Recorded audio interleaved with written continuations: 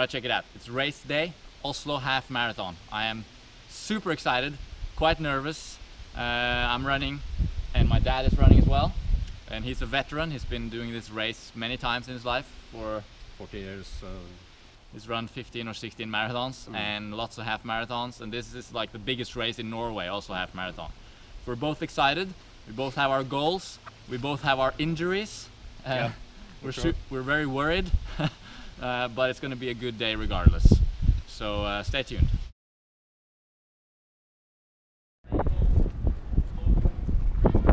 Jeg vil notere det bare. Ja, vi ser Martin kan sitte mye.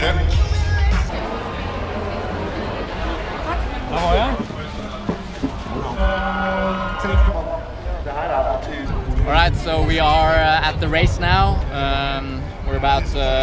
I'm starting in about 1 hour and 10 minutes. Yeah, for the next half hour I'm just gonna chill. And then I'm gonna do a little bit of a warm-up and then get in position and then off we go. My dad is starting in a later wave. We're both super excited. We both have a little bit of an injury though. I'm injured in the hamstring. I don't know if I will finish this race, but I surely will try. Like all runners have injuries and bad feelings or pains. Small pains here and there. That's natural. Very common. It's very common. And it's a bad sign, a bad omen if everything is perfect. Because they aren't. There's always something.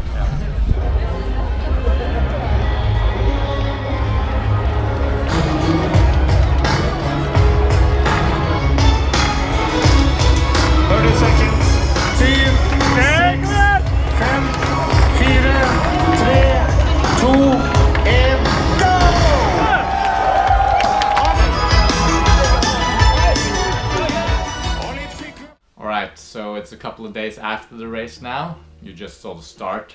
And I want to take you through the race, talk a little bit about my experiences, what happened, how I executed the race, how it felt. And I've got lots more footage from the day itself coming up as well.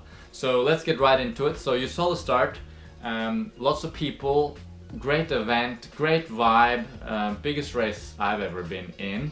My second ever half marathon. I loved it. It was really awesome. I was super nervous leading up to it. If you saw my pre-race vlog, if you didn't, you can check it out here. Some of my goals.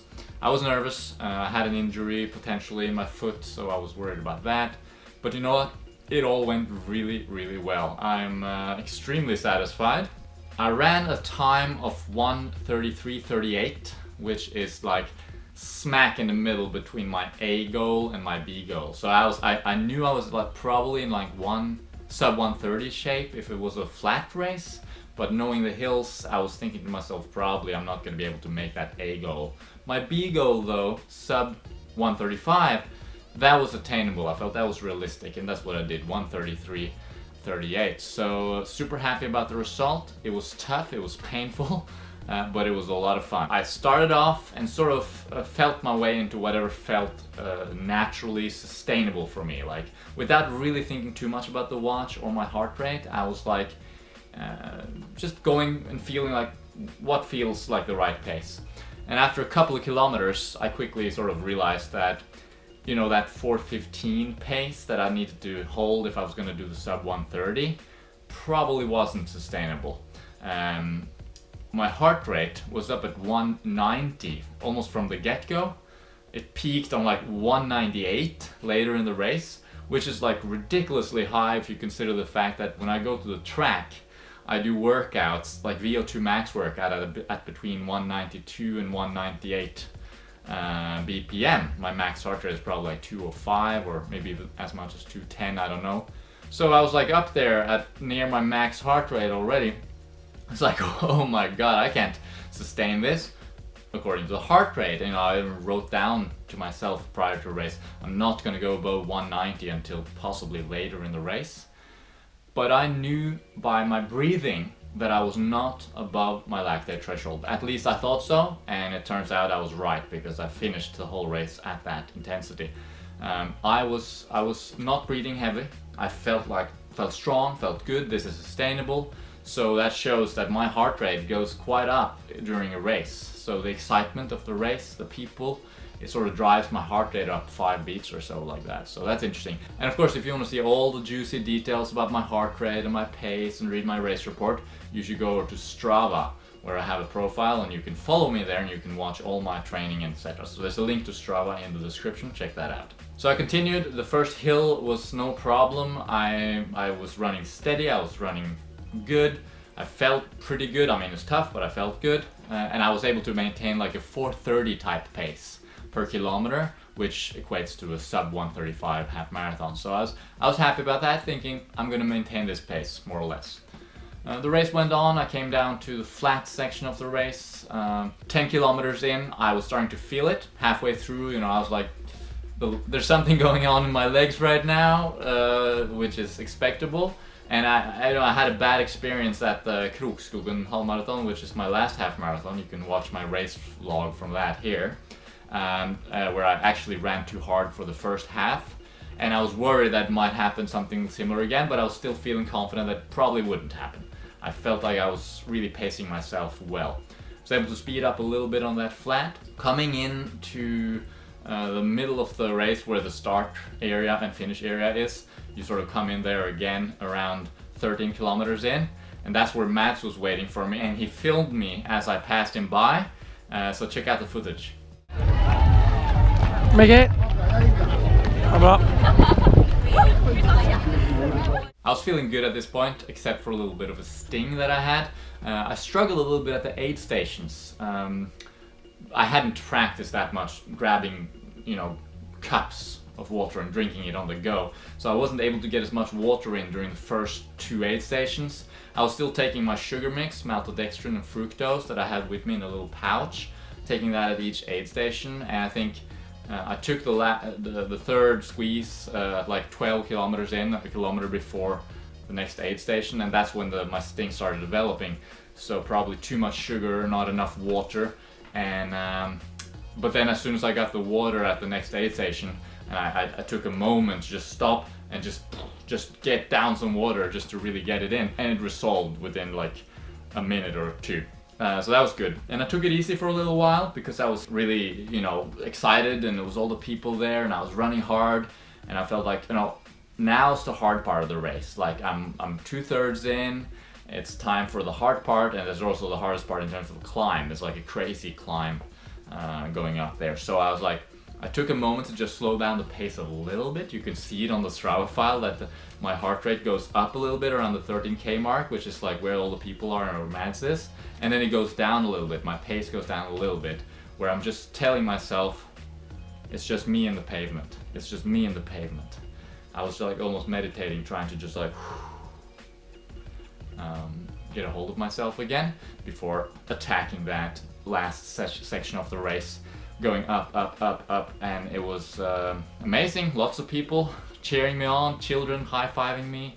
It was fun, but it was hard. It was hard. I was starting to suffer hard at this point, but I was sort of knowing, hey, this is going to work. I'm gonna make it. I was my average pace was showing that I was on 4:30 pace and climbing like up to 4:31, 4:32, and I had to stay at 4:30 or lower in order to go below 1:35. So I was worried, but I knew I was going to go downhill on the other side of that hill, because it's up the hill and then it's coming back down the same route back to the finish line. So I was struggling up that hill, and then finally I was opening up on that downhill. It's not a steep downhill. Well, there's a little bit of a steep downhill, and then there's like a, you know, like a slack downhill going into the finish line, where I really was able to push the pace quite a lot, and reel myself back in to get down to like, I don't know, 4:28 per kilometer pace average or something like that. Here I am on the final stretch before the finish line. Hey, hey, hey!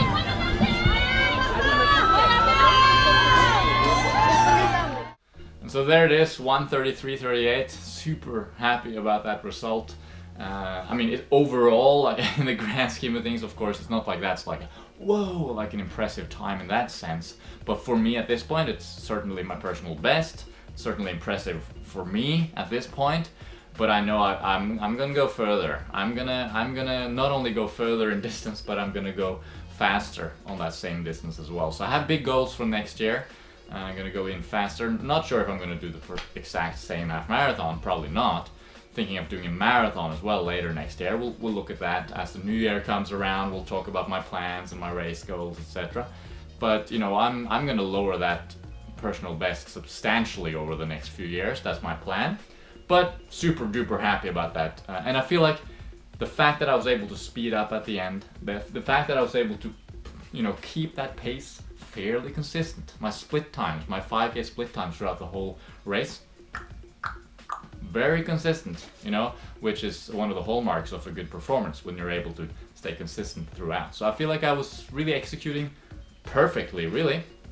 Could have done a little better when it comes to the hydration, but that's very difficult with the cups. Getting the water in without like getting it everywhere and losing it and not being able to swallow. I was very conservative in the taper because I was worried about my injury, so I ran very little. I don't know if that's a good thing, or if I would be better off with a little bit more training, at least in the 2 weeks out type of time range. Who knows? We'll find out over the years as I experiment more and more with the taper and racing, etc. Gain more experience. I ran in the Ultra, the 2.5 shoes. I have a review of it here.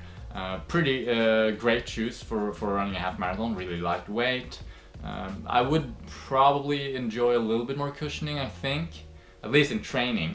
But whether or not it was optimal for the race, I don't know. It did feel pretty optimal though. I mean, I ran a great race, so I guess it worked fine. At the finish line there were a lot of bananas. Everyone's eating bananas at the finish line. They provide bananas there, which is just like awesome. And of course, carbohydrates. I mean, if you're running, when you finish running, bananas are like the optimal post-run snack or meal even. Of course, I had my own bananas with me, ripe bananas, because they weren't actually ripe, the bananas they served there. And after I finished my bananas, we went down to the same place where Mats watched me pass, and we were waiting for my dad to pass. We didn't know whether or not he was actually going to pass us though, because he had an injury pre-race. During the race, we weren't sure if he had, you know, broken down after 3 kilometers, but we were hoping. And sure enough, he came along, sort of limping a little bit with his injury, but he was running pretty good at like 13 kilometers. Check it out. Det går akkurat. Ja, det er bra. Hold det gående. And here's the footage from him finishing the race. Det er bra, Morten.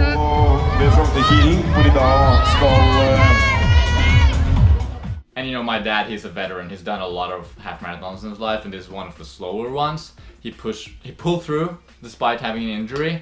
He had some things to say about that after the race. Check it out. All right, so my dad made it through. Yeah, like this. What do you call it? You call it a cramp? He had like a strain in the hamstring, but strain, yeah, in the hamstring. So it was close like this for 21 kilometers. But he pushed through, yeah, grinding through. Ah, yeah. And what was your time? 2.5 hours. 2:30:55. Yeah. So that's pretty good. I mean, considering the fact that you had an injury. It's the worst ever. Slowest ever half marathon. Slowest ever. But yes, I did finish. Yeah. That was fantastic. Yeah. Next year, 2:20. 2:18. 2:18. You heard it. Yeah, it's a fantastic run. Oslo Maraton through the streets of Oslo. It's amazing. Yeah, it's really nice atmosphere. 16,000 runners. So that's it really. Mads, of course, was with us crewing, filming this, some of the footage, and you know, taking care of our stuff, carrying it in his backpack before and after the race, etc. So that was really cool having him with us. And I look forward to seeing him, of course, along the course and at the finish line. Overall, just an absolutely epic day at Oslo Marathon. It's a big event. It's sent live on national television here in Norway, so you know, if you're leading, if you're up front, then you'll be on live television. I'm not saying that I will ever be up front on a road marathon or half marathon. Well, who knows, probably not. and I'm more geared probably towards competing eventually in the ultra marathons and the mountain and the trail running and that sort of thing. But I do like road running. I like the purity of it. It's just you on the road. There's no obstacles. It's just about running, bam, bam, bam, bam, feet going like that. Whereas in trails, there's more technical stuff and there's other variables and there's nature, which is why I actually like that more. But I do appreciate road running as well.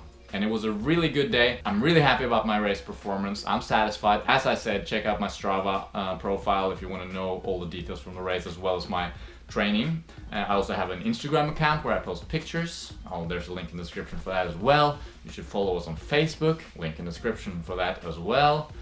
And of course, subscribe to this channel and check out some of the other cool videos that we have here from all things regarding running. Alrighty. Thanks for watching. So glad to have you with me here on this channel. Leave a comment please down below. Tell me what you think about my video, about my race, about anything you want to talk about regarding running really. Let's keep going. My recovery is on. I'm having a couple of weeks now of recovery and then it's back on to training, building my fitness for future races. Alright, bye now.